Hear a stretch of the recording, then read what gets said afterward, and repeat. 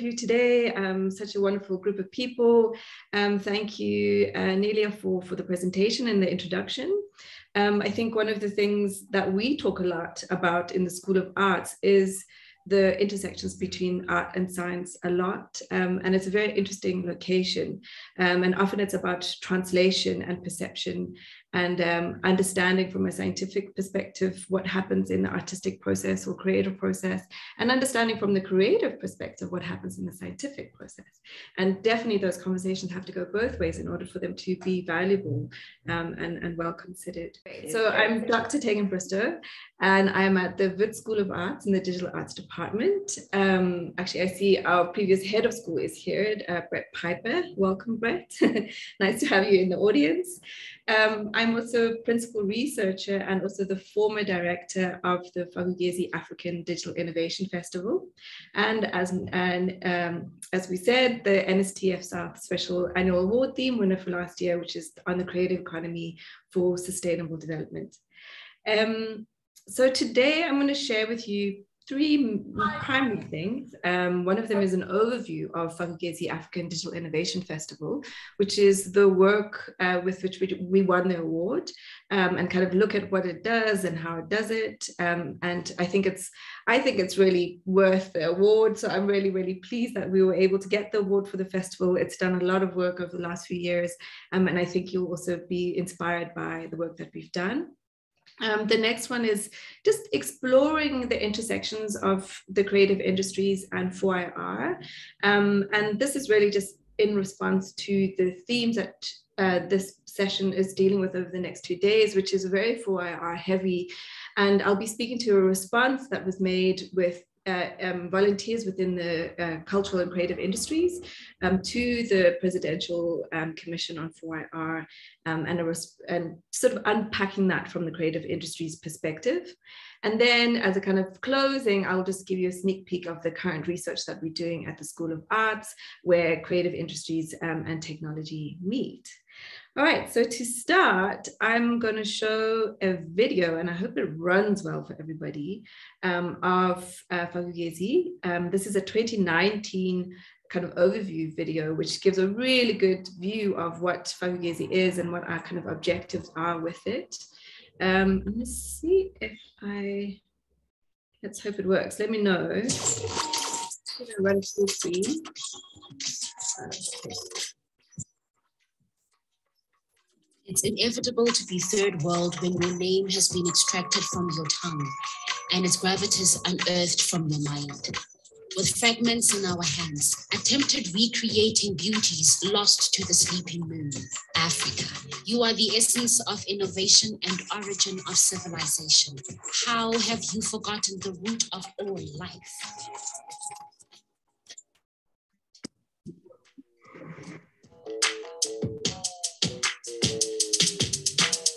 So the Fak'ugesi Festival is all about digital art, digital innovation, looking at really cool projects and displaying them and showcasing all of the talent that South Africa and other African countries have to offer. It's a meeting place for content creators, technologists, VR enthusiasts. Fak'ugesi is the springboard of revival in Africa. I feel like this is a good place to come and meet people, network, see amazing work, be inspired, plot and scheme, and also learn basic technical things from people that know a bit better.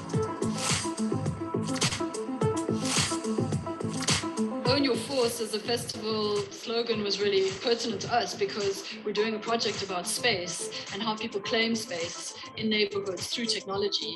So to own your force, I think for us was also to look critically at that technology. Africa.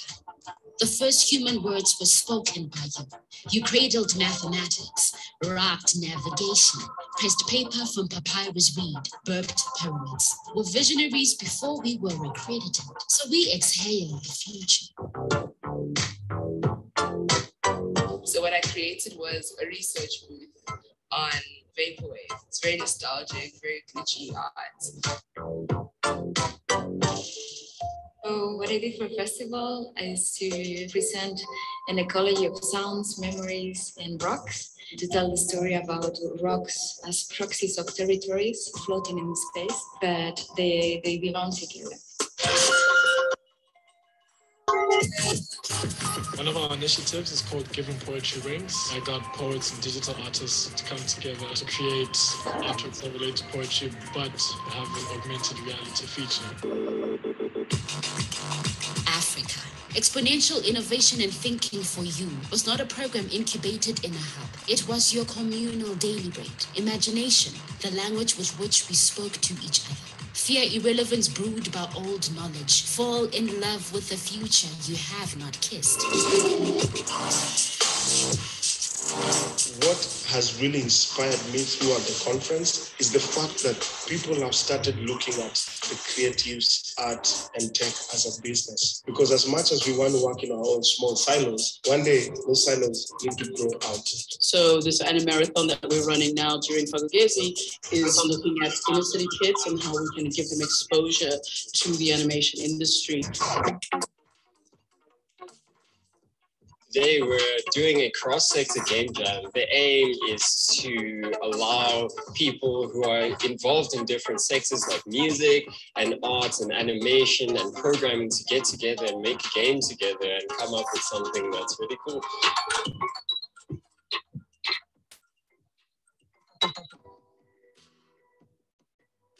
Johannesburg is at the heart of the continent, brimming with potential, youthfulness. So therefore, this festival, Fak'ugesi, opens up opportunities for that interdisciplinary, inter-institutional collaboration. I think WhatsApp groups and the way they configure and reconfigure neighborhoods as places that some people belong and some people don't is really important. This is a very emerging, intimate surveillance culture, and we need to be watching out for it. So we are working with students from University of Johannesburg Industrial Design to learn about how you could use wearable technology as a tool to go out to map different things about the city. This festival is so wonderful because it's important to play with process, and that's what I thought this market's going to be the perfect place to play with process. Now is a British Council residency scheme. It's an open call for artists and storytellers between 18 and 35 across Africa and in the UK. People are selected from each region and come together and create hopefully amazing work in collaboration with one another.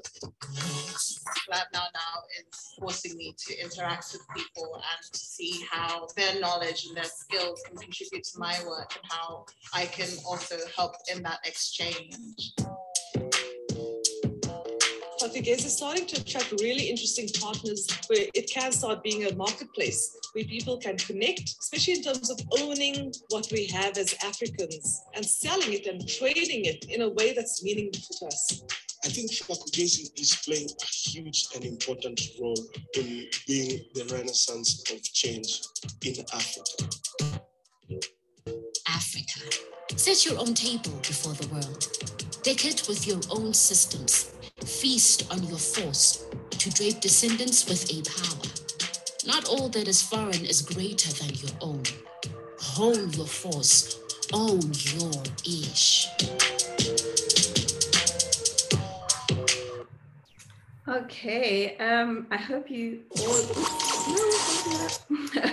I hope you all enjoyed that video, and it's quite a long one, but I think what it does is give a really, really good indication of what Fak'ugesi is and the vision that we had for Fak'ugesi, which is very much about bringing culture and specifically African culture forward in the sort of digital creative sector.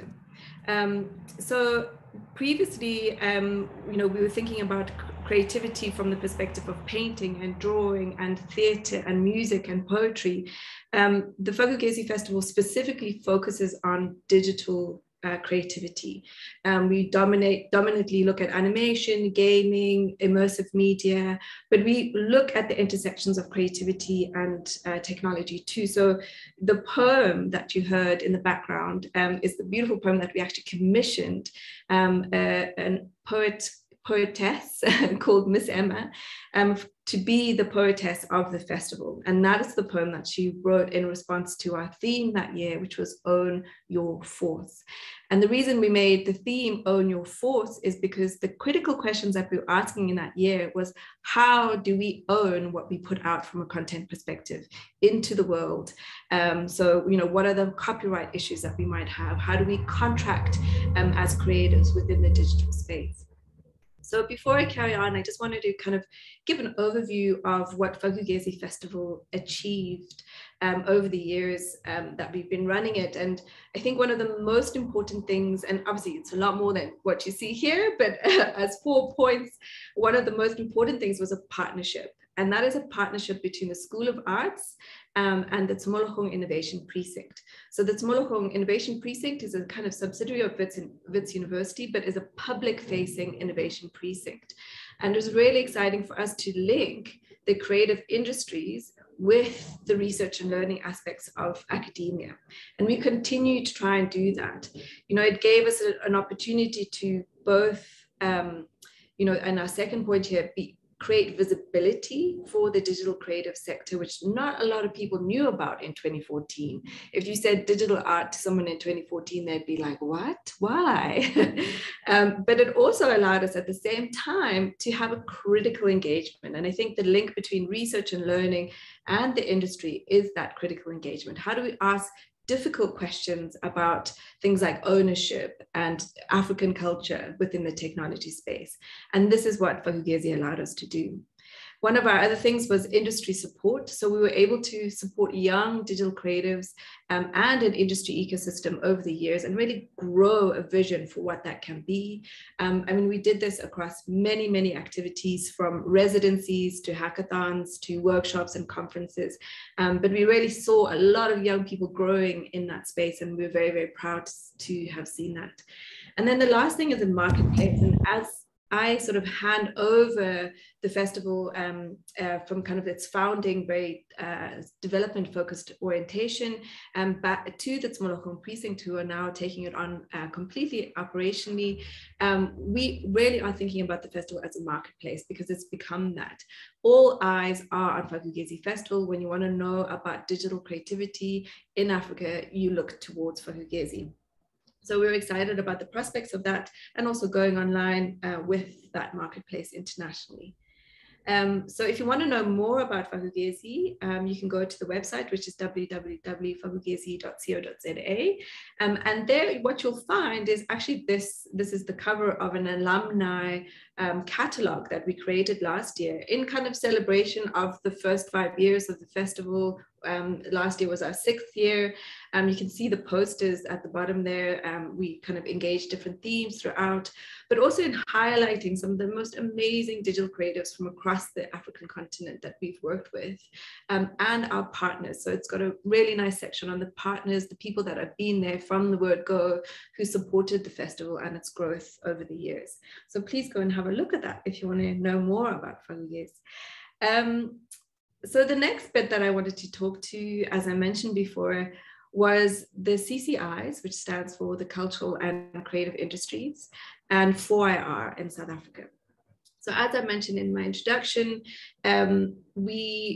a group of people from the cultural and creative industries, led by Beth Arnther, who's head of the South African Cultural Industries Incubator, and Monica Newton, who is now the head of the National Arts Festival, but used to work for the creative industries in Gauteng province.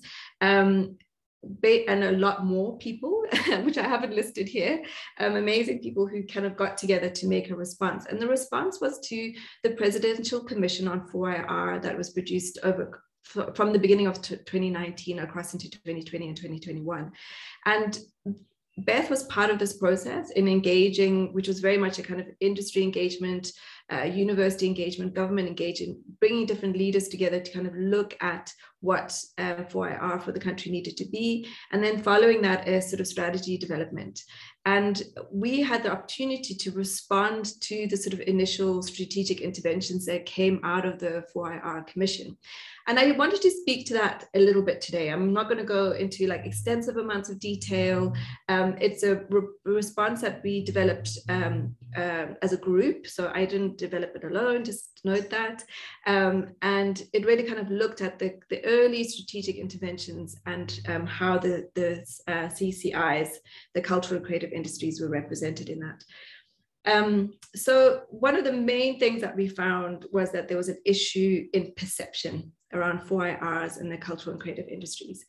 So in the sort of initial strategic interventions, the CCIs were very broadly and not specifically included at all in the strategy. So for instance, commerce, agriculture, all of these other spaces were very specifically included, but not the CCIs. Why? Why was this? Because it was part of the sort of initial consultation process.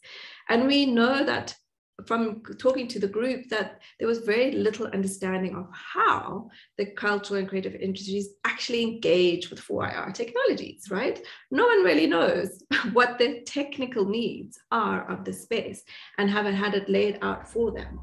And there are different reasons for why this hasn't happened, and which I won't get into today, but we do know that they were very interested to learn and find out more and include the CCIs. So for instance, the CCIs were not understood as a beneficiary in the strategy because it was unclear how we would need 4IR related infrastructure and resources, or 4IR related commercial strategies or financing, or 4IR or digital future-proofing policy or legislature, sorry. So it was very important for us to basically bring that to the table in this response and say, this is where we are, and this is what we need, and this is how we're working in 4IR, in fact. And part of that process actually was a little bit of a sort of fun exercise on our side to position the sort of history of the different revolutions. I mean, we're looking at a fourth industrial revolution, you know, where was the first, second, and third, and how did the creative industries kind of on an international perspective actually engage these things. And we unpacked that a little bit, and I'm going to kind of give you an overview of that here just for interest more than anything else. So the, oh, I see some chats coming in. If there are, you might have to just highlight to me if you wanted to speak to me, but yeah, that's fine. Let me carry on. So in the sort of first industrial revolution, you're looking at mechanization, you're looking at steam-powered engines, but it was the initial shift towards an industrial revolution. And what a lot of people don't know is that the textile weaving industry, mostly in Europe and the United Kingdom, what contributed significantly to the development of the concept of automation. So there was this thing called the jacquard loom, which basically led to early concepts of automation and also the punch card computing. So for those of you who are computer scientists who come from this, know that punch card computing was the beginning of computing as it is today. And that innovation was from the jacquard loom, which was from textile weaving. And so we wouldn't necessarily have computers today if people weren't weaving beautiful textiles. So it's important to think about the cultural and creative industries' influence and impact across these different things. We often don't think about photography and chemical processes as being a sort of singular experimentation that went into all different directions, but the creative industries were very much involved in that too. In the next phase, we look at electricity and communication processes, and the development of film and time-based audio and visual recording really was an evolution in which fundamentally changed how the world could be perceived and processed. We often don't think about how much visual and audio processing happens with us, and very much within the fourth industrial revolution as well. And we don't really often think about that link from photography to film and audio as a creative encounter that had an influence in how we process and perceive the world. And then from an information technology and the internet, you know, the graphical user interface, the graphical input and output systems that we use on a daily basis are fundamentally part of how personal computing was evolved. And we often don't think about sort of user experience design and interface design as principles in that came from the cultural industries and the creative industries, and played a major role in how sort of design is part of a kind of online media culture, essentially. So it's really important to see the fundamentals of the cultural industries within the sort of deep understanding of the different areas. So today, when we look at the fourth industrial revolution, and which is very much data and software driven, we know that data and artificial intelligence, the sort of digital networks and cyber systems are really, really important in terms of how we administer, produce, and monetize content, visual content, audio content, and all different kinds of content. Think of audiovisual stuff, think of Netflix and video on demand, think of music streaming, think of digital design from web to architecture to the metaverse. All of these engage the cultural and creative industries somewhere, in different ways, which is we don't really have enough time to engage today, but somewhere. And this continued trajectory is really important in terms of how we think about our human cultures, and specifically our African human cultures, from language to diversity to creativity, and how that might impact things like artificial intelligence, for instance, right? So developments from my sector currently include significant contributions in computer vision, haptic and body sensitive systems, and non-text-based processing, visual, audio, and language processing, additive manufacturing, 3D printing, and the future of screens and immersive interfaces in audiovisual media, so virtual reality, augmented, and mixed reality environments. So we're very much embedded in these spaces, and it's important to understand that these industries also require the same amount of critical engagement as well as technical engagement and resource development. So one of the things about the strategic plan is that the strategic interventions was the document was mostly developed around the pillars. So, and also probably why the creative industries weren't that well included in it. So the kind of 4 IR pillars were based on the technologies themselves. So there was an unpacking of the resources, the contributions, the needs around the different technologies. And one of the things that we did in our response was to respond to how the cultural and creative industries actually do engage the different technologies themselves, because they were so central to the strategic plan as pillars. So what I'm going to do is just kind of give you an overview of some of the things that we were talking about there. Not all of the technologies are listed here, but the main ones that the cultural and creative industries engage, I list. So for instance, artificial intelligence. So we know that artificial intelligence is a data eating machine. It's like a monster. In order to become intelligent, it needs a lot of information like a child. And one of the things that's happening is that the world is scraping information out of the world. And things like data sovereignty and our ability to hold our own data and monetize it or choose who and how it's used is really, really important. So these are some things that need to be fundamentally part of kind of policy development in South Africa, which goes, as close to the ground as copyright. We also think about data diversity in AI, and we know that Africa is one of the most diverse spaces in the world, and we're full of diverse data, and the AIs are hungry for this diverse data. How do we protect that, and how do we control what happens with it? Rather than over. We also think a lot about. Hello. I like it. Hi, Heather. Yeah. Preach to yourself. Hi, Heather. Please, what is he preaching about? Yourself. Apologies. No, that's okay. Right, I'll carry on. So yeah, just looking at AI and the kind of complexity and how important it is for that culture engages in the AI spaces. And that is not just from a technical perspective. So not just in terms of automation and production, distribution and administration of our content and the creative things that we produce.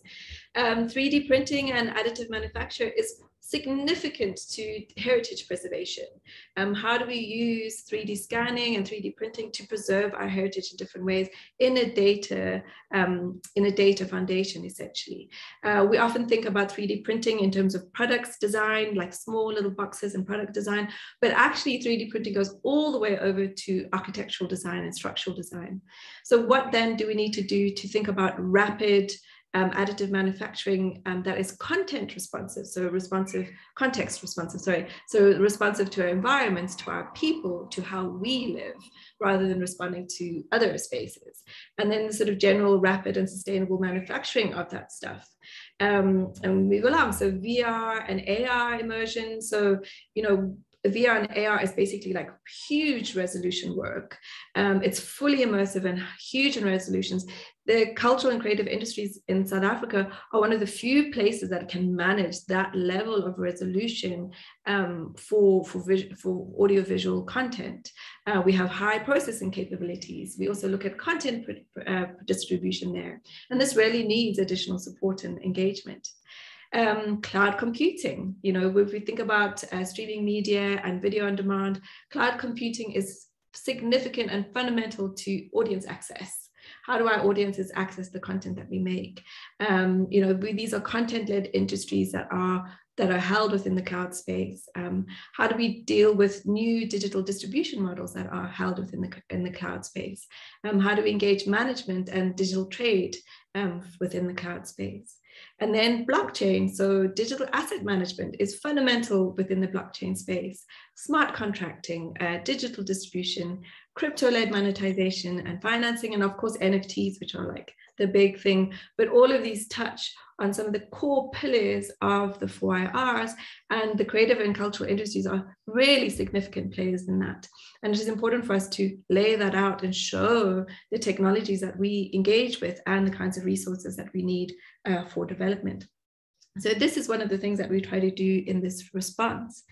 So kind of going forward, we knew that some of the policy agendas that are related to 4IR really presented interesting opportunity to do very specific things at the moment in our country, which can be a driver of innovation and digital adaptation, can be a source of new value creation, which is really significant at this time where we're basically living in a digital economy, and a contributor to human capital needs of the economy. So for instance, one of the things that was really crucial to the group that put together the response was the value of kind of emotional intelligence and creative intelligence and innovative thinking that comes from creative engagements. You know, you've often heard the difference between STEM versus STEAM, so including arts as part of the science, technology, engineering, and maths engagement in terms of education and also development. One of the, so that was a mistake there. So I have challenges and interventions. So some of the things that we highlighted were some of the challenges and some of the interventions. So the sector does not have a strong digital and future-proof policy orientation for financing or also institutional frameworks. The sector has significantly underdeveloped infrastructure resources and limited access to consistent digital education and training, and a non-responsive rights and policy and legislation review process. So we're kind of stuck. I see the value, we at the verge of kind of developing out here, but are kind of stuck by some of the resource and policy development questions. So current interventions are kind of quite scattered digital hubs and innovation centers and fab labs, and most of them are in urban centers, but they don't have a strong engagement with the cultural and creative industries. A kind of limited digital arts education in higher education and training spaces, specifically those that look at the future of work and the future of the industry ecosystem. there is an uptake of digital work, which is really exciting. I mean, I think one of the things that the pandemic did bring us is going online and understanding the value of creativity within that space. And we're also seeing, however, a kind of limited intervention at schools to promote creativity and critical thinking, which really needs to be built out further. So I think, I mean, I'm not going to spend too much time on this because it's really just a kind of introduction to the space and some of the questions that we had. I could spend a long time talking about it. But, you know, one of the things that the CCIs really want to advocate for is an attention to research on and development for the creative industries within the 4IR pillars, an inclusion of social sciences and creative sector within the expertise of the 4IR strategy, and agile governance and anticipatory policy and regulation that responds to the gaps that we're seeing, and a shifting orientation of existing innovation spend in private sector and government towards the creative industries as well. And then designing and testing better social, economic, and cultural measurement tools to establish the full impact of innovation and entrepreneurship activities that would also include the creative and cultural industries. So that's kind of where we are, and that was our response. And it was taken very, very well. And we feel confident that the work that we put into this will be responded to, and we kind of look forward to future work in this space.